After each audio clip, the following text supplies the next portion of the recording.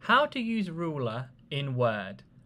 So when you're on Microsoft Word here, whether you're on your MacBook laptop or Windows PC computer, what you'll want to do first of all is go towards the top toolbar of the Microsoft Word app. Then you'll want to click on View up there at the top toolbar like I am now.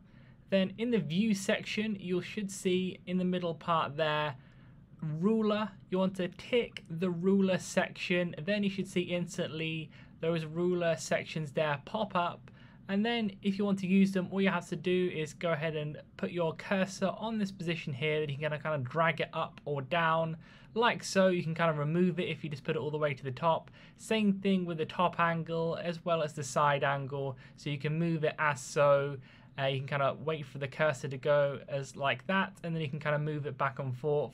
Then if you don't like it, all you can do is go to edit up there, click undo formatting, and then you can kind of do it again to as you wish. So leave a like on the video if that helped, and subscribe for more helpful videos.